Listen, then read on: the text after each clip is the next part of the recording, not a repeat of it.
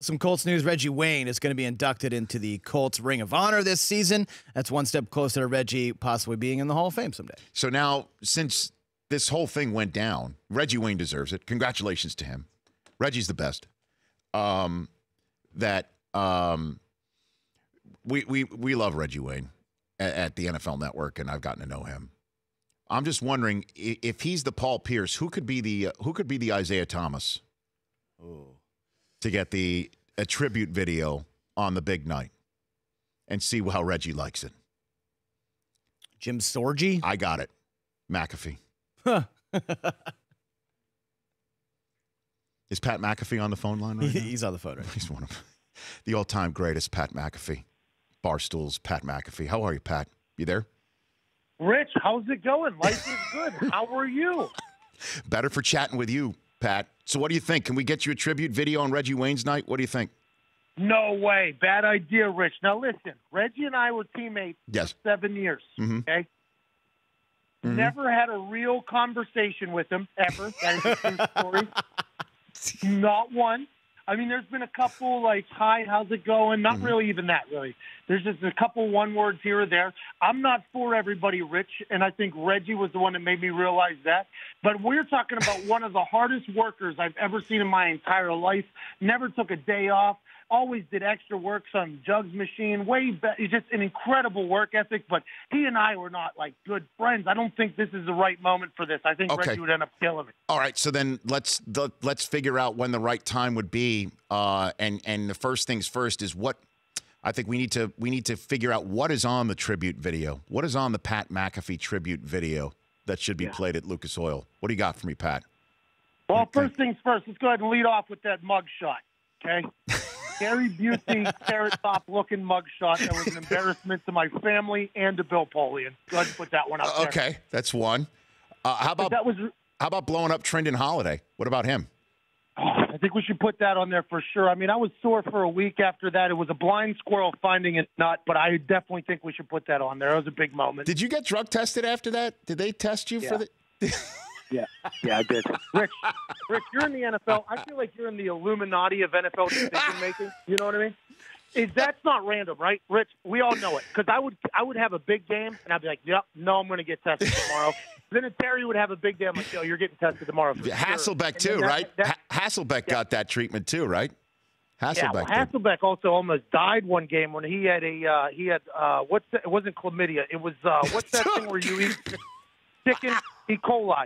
Salmonella. By the way, who by the way cheated off me in high school? A guy named Salmonella. Yeah, he sounded like me. Really? So no, I'm just kidding. So okay, the Trendon Holiday hit, the mug shot.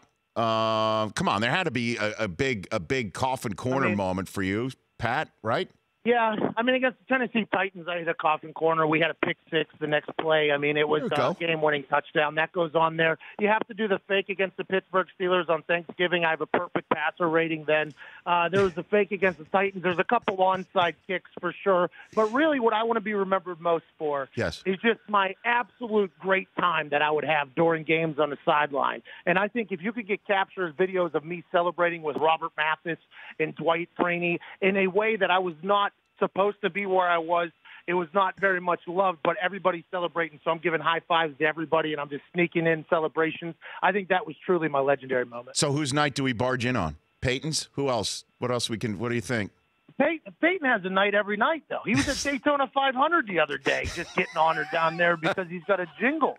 Peyton's got every night. I don't think you want to interrupt Peyton's night. I think if Vinatieri has a night. Okay. Yes. I think we slide me in there, mostly because, you know, he's used to dealing with me. Reggie, those guys didn't have to deal with me on a regular basis. Vinny did. He would get the joke. He'd understand it. But Adam's coming back again. Who knows when the night's going to be. That's true. It's too long. By the way, Schefter reported that per source he heard Vinny's coming back. Vinatieri on my show has said like 15 times that he's got probably 2 years left. He's got a record he's got to go get, and he's still kicking at an elite level. So that is a guarantee for sure. Will he be with the Colts or not? That's a big decision. Who knows? He's loved around here. By the way, before I let you go, Pat McAfee, speaking of your media career, you asked the question of Frank Reich that got the soundbite of the day when he was at his press conference, Pat. You got the soundbite of the day thanks to your question. I appreciate that. I appreciate that. I can't believe they let me in there. First of all, I cannot believe they let me in. Now, were you were there? You were there in your full uniform. I'm not talking football uniform, right, Pat? Yeah, I had. I didn't see. My thought. I've never been a part of a press conference, Rich. Okay, you guys didn't talk to me much whenever I was punting. Yeah. Because really, there's not much for me to say. I mean, how'd you punt so good, Pat? It really won us the game. Is never a question that is asked. So I'm not one to know what press conferences are or not. I just thought it was a casual situation. I go in there, some jorts, cut-off hoodie, a hat, and I didn't realize it was also a celebration for Frank, the new head coach. Yeah. I was definitely underdressed.